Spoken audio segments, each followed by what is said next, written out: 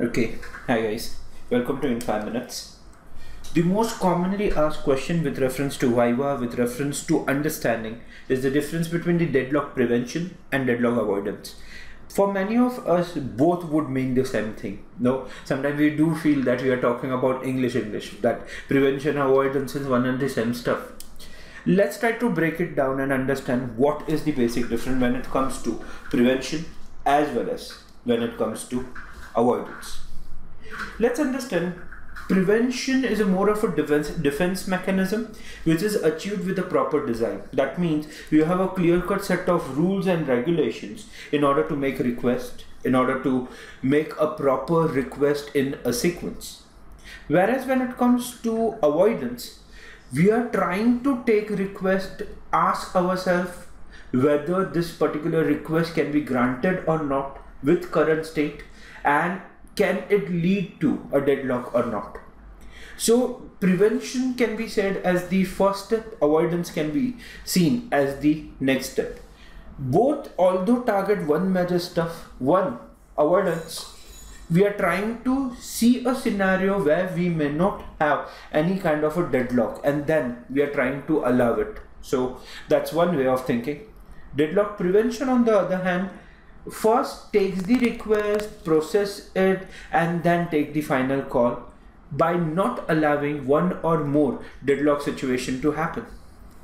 Now, when it comes to the theoretical difference to work with, the deadlock prevention works one simple way.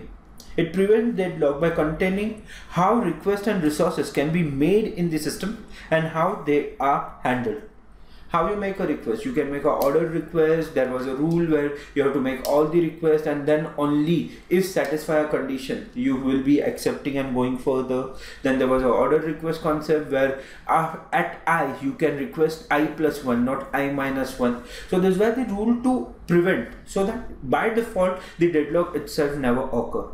But on the other hand, deadlock avoidance work one simple way. It will request and see and check every step whether it is going through any problem or not. So going further, when it comes to deadlock prevention, we are trying to avoid at least one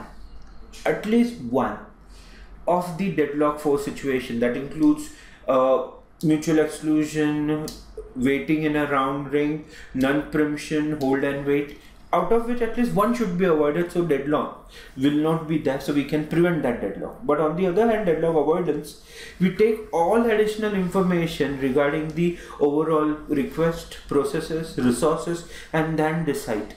This is more about concurrency, how many people, how many processes, how many resources would together access. So the difference between a deadlock prevention and avoidance is simple. Here we use design. Here we are not using design, but we are trying to find out safe condition from the given data and some extra data regarding the current scenario. That's it for the difference. This is the basic difference between deadlock prevention and deadlock avoidance. Thank you.